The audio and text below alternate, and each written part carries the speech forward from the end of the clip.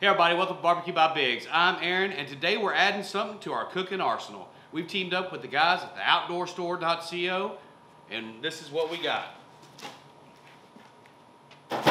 That's right, the El Charro Rotisserie Grill. We're going to show you guys how to put this together, show you what it's all about. Stay tuned.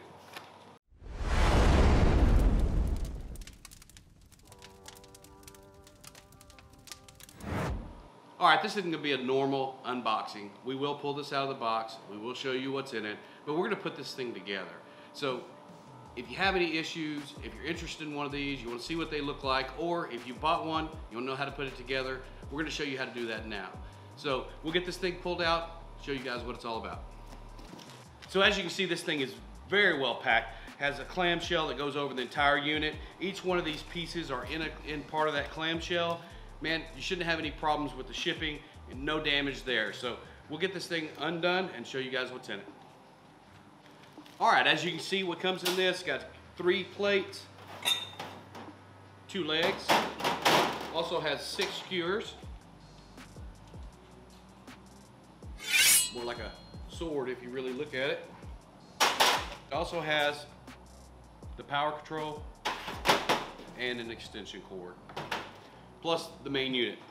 One thing I wanted to point out about this main unit, if you look at the El Charro that's on here, on the front of this, it looks like a sticker, but it's actually not a sticker. It is a piece of protective coating on the top of that writing. So that has to come off. If you don't take that off, then you're gonna have some discoloration there, and it's gonna look like a discolored sticker. So you gotta make sure you take that off. Now, it does look like a sticker, and it looks like you're gonna ruin it, but you won't. It's just a protective sticker over the top of that paint. So we're gonna remove that now so we don't forget about it, because once you put heat to that, you're not gonna get it off. So we're gonna get that taken off now so you can see. So I'll bring you in and let you look. So as you can see here, this is what I'm talking about. It looks like it has an outline here. That is not just a sticker stuck on there. So we're gonna take that, and we're gonna take that protective coating off of there. It's just a really, really thin piece of protective covering. So get that off. If you get fire to it, you won't be able to get that off of there. So just a quick tip for you guys. All right, also comes with everything that you need to put it together. Has the instruction manual. Actually, even comes with an Allen wrench to make it easy on you, so you don't have to go dig one of those out. And it comes with the set screws to hold the ends there. So we'll get this set up and bring you guys in. Let's see how we do it.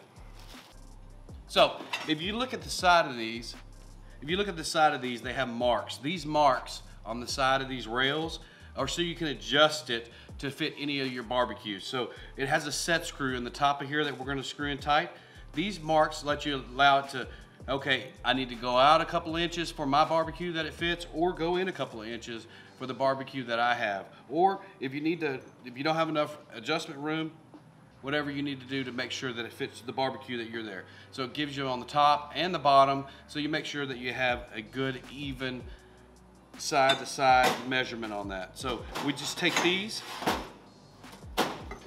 2 here, stick this one in the top, this one in the bottom, back off this set screw here, and then we just slide these in. And like I said, if you have a short barbecue, you can put them all the way in. If you have a long barbecue, you can put them at the last setting there, and then just tighten these up. Add the other side in.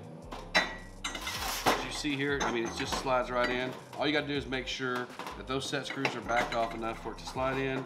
And then of course, tighten them up enough where it does snug. You don't wanna over tighten those set screws because you don't wanna bend the rail. Then we'll just take this supplied Allen wrench here, tighten them up. And again, just snug them up until they're tight. You don't wanna put that 800-pound gorilla turn on there, because then you'll have some issues. These, pretty simple to do. All you're going to do is take these. You see some slots here on the side. Put this in, pull it apart a little bit, just slide it down. There you go, it's in there. That's going to be your skewer holder at the bottom.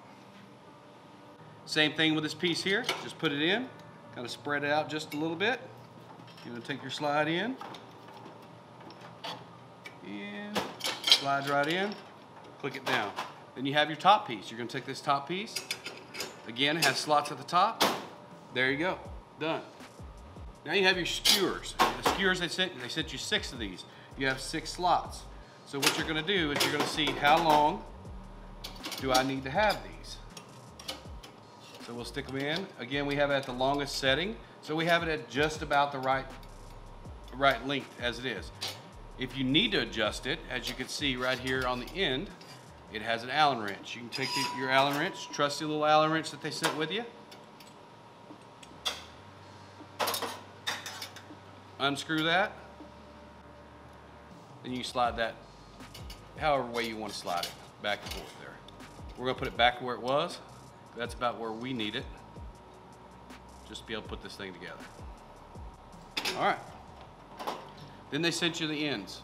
The ends, all they're gonna do is slide on. As you can see there, slide on. Again, they have a set screw.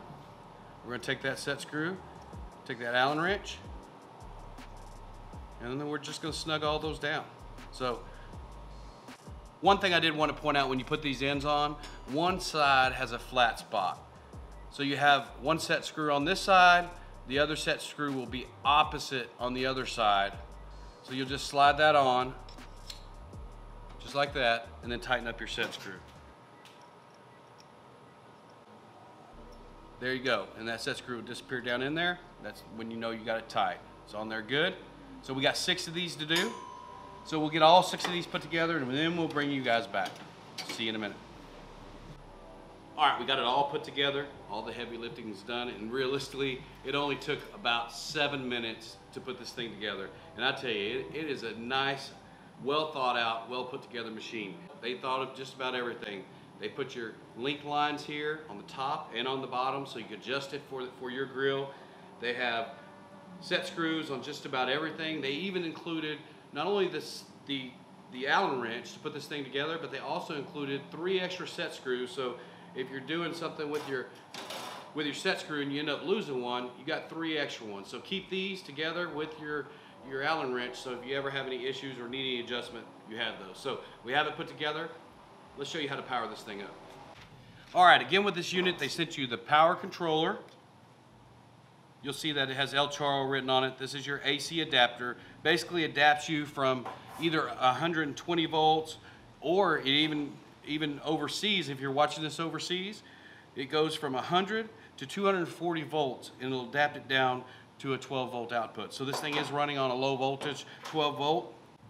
And they also send you this extension cord. As you can tell, this cord is wrapped in a fire rated material. You don't want to put the control unit directly over fire. Will it kill it? I guess only time will tell. But this does keep your wires safe from that heat that comes out from underneath this. So this is wrapped with the fireproof, fire retardant wire wrap, and so is your extension cord. Again, your extension cord will either just go into here, just plugs right in, or if you don't need the extension cord, you could just take the controller box and plug that in as well. So if you got it well away from fire, don't use the extension cord, but you know what, if you're pretty close to fire and you want to be safe, use your extension cord. So what you wanting to do when you fire this thing up, I got my extension cord here, we'll just plug it in. So if you got green power here, you got power to your module. So we're going to get that plugged in to the system. Now, once you plug this in, this is going to start rolling. One thing about this, you can go faster or slower. You can't go off. So the only way to turn this unit off is to make sure that you unplug it. That's a safety deal to make sure that it's not left on top of your fire or left on to where it won't go. So it's always going to roll, and you'll see over here when I show you here in a minute, it's always going to roll fast, or you can slow it way down, but there is no off. So keep that in mind. If you look for an off switch, there's not one. The only way to turn it off is to unplug it. All right, like I was saying before, these are spinning. They're not binding. Everything is put together properly. As you'll notice on these things as they spin, one spins one way, one spins the other. keeps your food away from each other. So they're spinning the opposite direction. That way, they basically spin on top of each other. So that's right. So even with it running, you can pull it out, stick it back in, and just drop it in your holder again. No issues there, right? When you're done and you need a rest, this one at the top, if you don't like it up there because it bangs like I did, you can take that off, or you can leave it up top, and then when you just want to rest your skewer out of the way, you can put your skewers up there out of the way. All right, guys, this was probably one of the easiest pieces that I've had to put together in a long time. Does need a little bit of wipe down. As you can see, there are some packing pieces on it that need to be cleaned up before I put any food on it. But you know what? Very easy to do. A couple of things I did want to make sure that I pointed out one more time.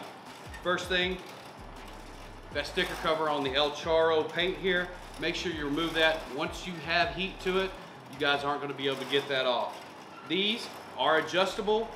They have marks at the top. Make sure you adjust it for your grill. Same thing with these. These skewers are adjustable.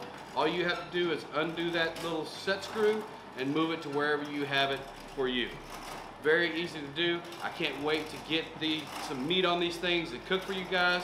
If you have any questions, make sure to pop those in the comments below, and if I can answer them, I'll answer them. If you want to see some awesome cooks on one of these, we got some of those coming up, or you can go to our friend Craig's Behind the Garage BBQ. He has a bunch of these cooks, and Smokin Joe's Barbecue also uses the El Charro as well. I'll leave links for their channels down below if you guys are interested in seeing these things at work. Awesome machine. Can't wait to use it, and hope to bring you guys along. See you guys next time.